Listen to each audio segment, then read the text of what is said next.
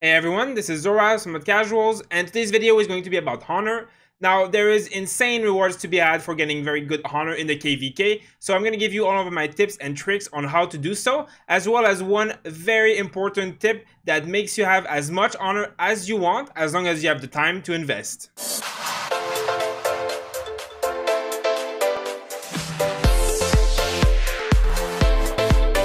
So when you're inside the KVK, you can use this screen to see the honor roll. Now this basically lets you see Kingdom, Alliance, and individual honor. Now how do you get honor in KVK? If you click here, you will be told basically that you have to do Barbarian content, as well as the first occupation of Holy Sites and Pass, continual occupation, as well as runes of altars or darkness. Now I'm going to go over some of that. The basic, most efficient way is obviously killing Barbarians. Now if you wait until the later zones where you have the 36 to 40, this is where you get the most bang for your buck for the amount of time spent. As well as when you gather, you get a few honor points from the resource node, as well as the Barbarian Forts, which if you make the calculation for AP cost, 60 honor for one fort, which is 140 AP, is more honor than if you did 6 Barbarian for 10 honor. So Barbarian Forts are the most efficient in terms of AP, but not by much, and they take a lot longer. But it also just means that you should be doing Barbarian Forts anytime you can, the whole time, because it also gives so many more rewards, so it is definitely worth it. As well, now we're gonna go over the Barbarians. There is many ways of getting Barbarians efficiently, such as chaining them and group killing them for free. I'm gonna go over this a bit later in the video because it will be the main purpose of this video. But first, I want to go through the rewards and see why this is so worth it.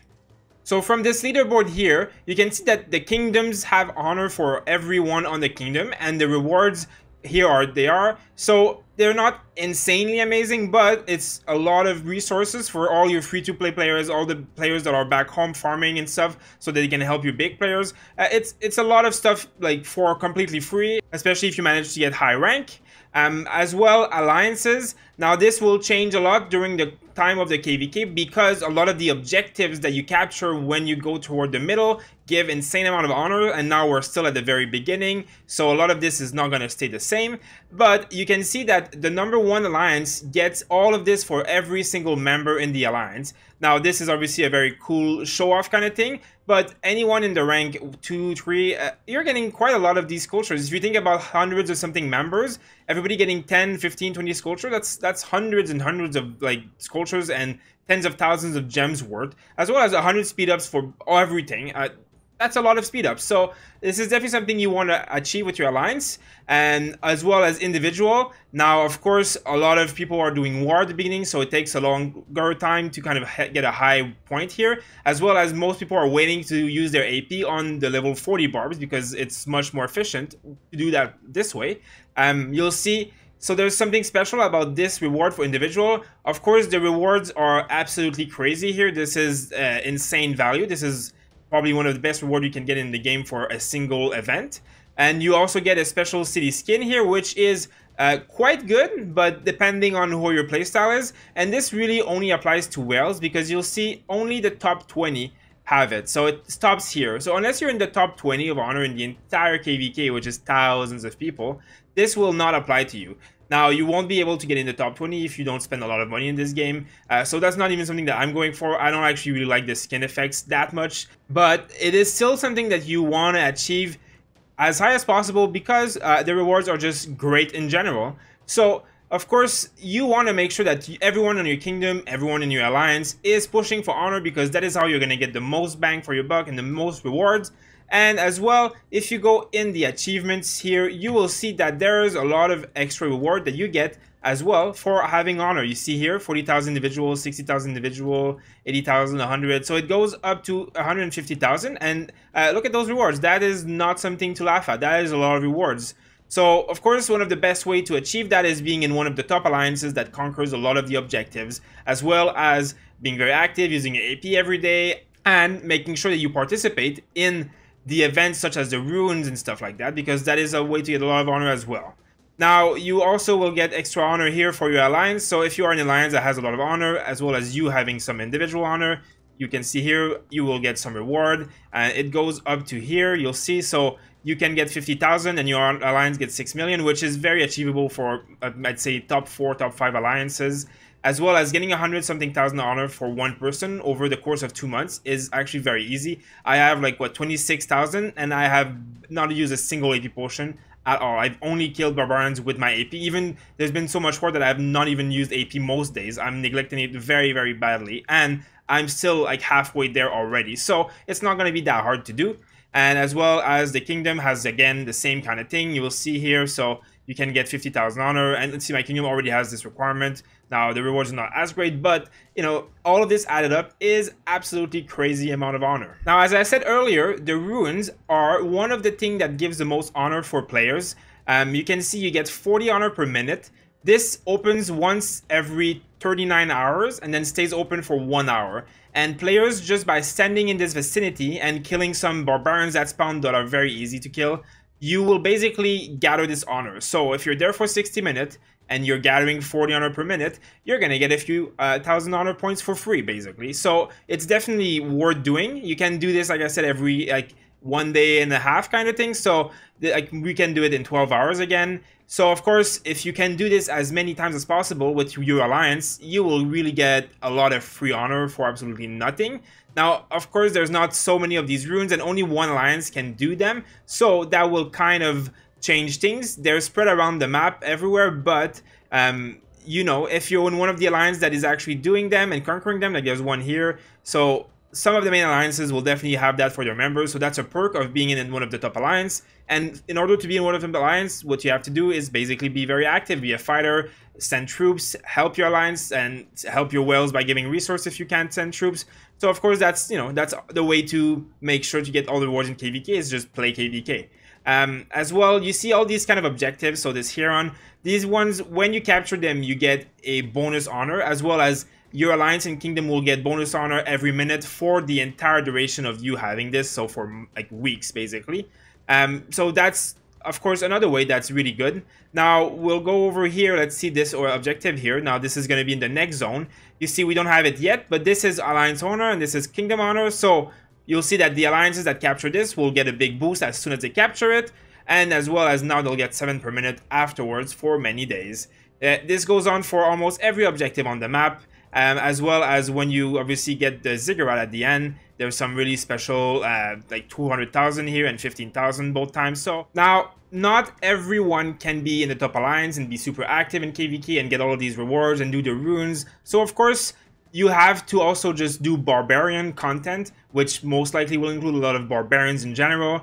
Now there's many ways to do this efficiently. Of course, if you're going to send 5 marches of peacekeepers and you're going to hit 1 barbarian at a time with 5 armies, if you hit level 36 to 40, that's basically getting 50 honor every time you hit a barbarian. So if you hit like a few hundred of them over the course of a few months, or I guess a few weeks, you'll get a few thousand honor. You'll have enough for what you need. If you were to want 100,000 honor points by just killing barbarians with 5 marches, you need to kill 2,000 barbarians.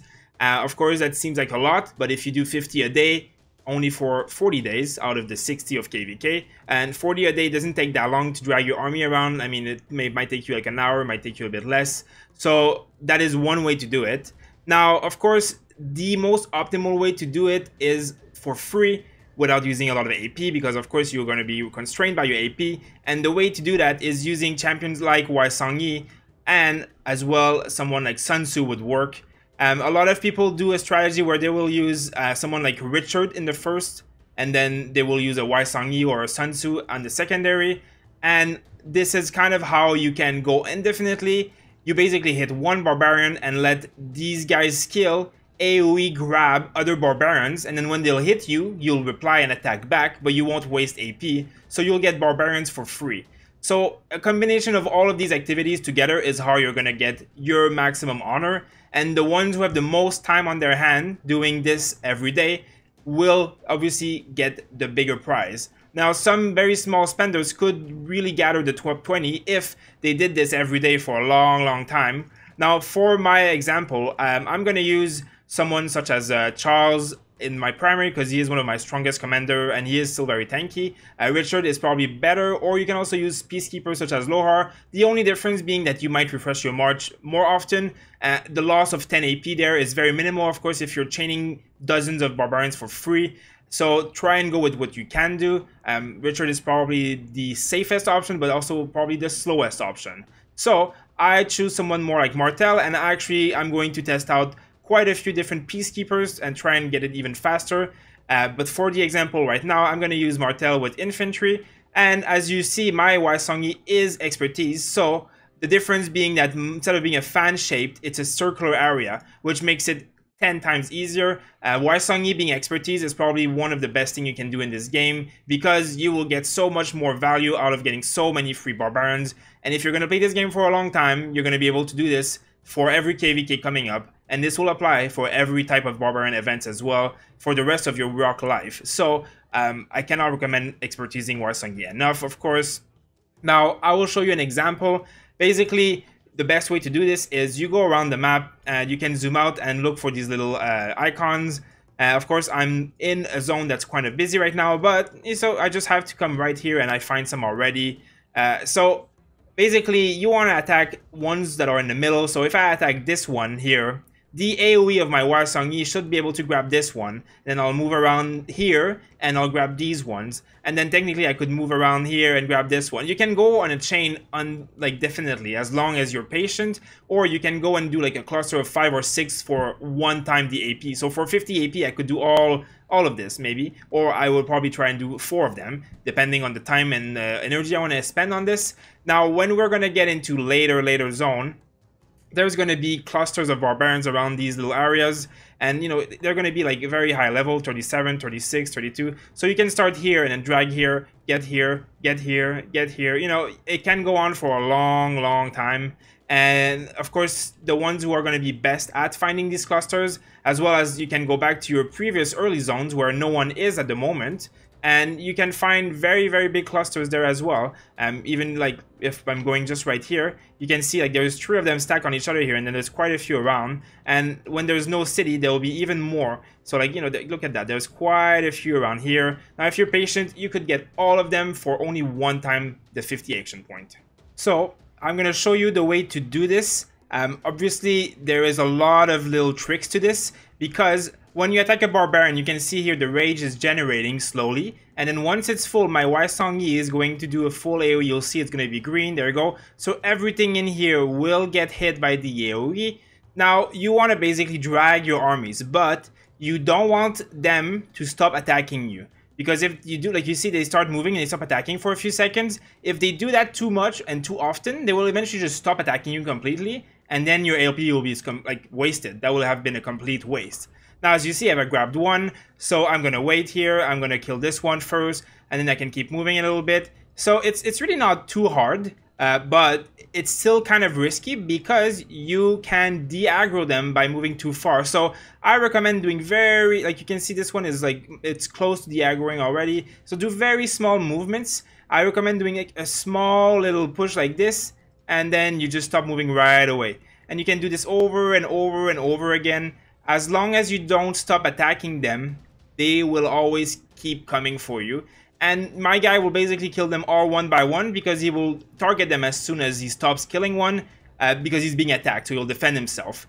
And you saw I had full energy before I started this. Now I've used 50, and I've killed one already, and all of these 3 guys will die. So for 50 AP, I've killed 200 AP worth of Barbarian. Now I could go even further and try and drag it all the way here very slowly, and after this one I could drag here. Now this is not an optimal location, it's beside my base for the purpose of this video.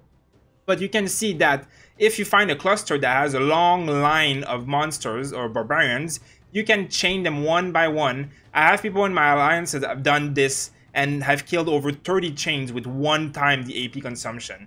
So of course, this is a trick that takes a lot of time and coordination, and you might fail many times before you get it completely right. It's a skill you have to learn, but hopefully this video can help you understand how it works, because this is the way that you're going to be able to farm as much honor as possible, especially if you're a low spender or free to play and you don't have tons of AP potion. This is the way you're going to get the most reward for the least amount of effort and money spent.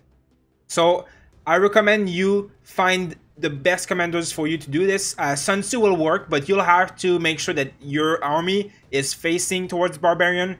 Now you saw that with my Waisongyi, it's so easy. They're all around me. I don't have to do anything. And as well as Waisongyi just does incredible damage. Now I'm an infantry main, so I am using infantry, and they are a lot tankier. But you don't have to use only infantry, of course, depending on what your tech is at, as well as which of your commanders are very specialized in this specifically.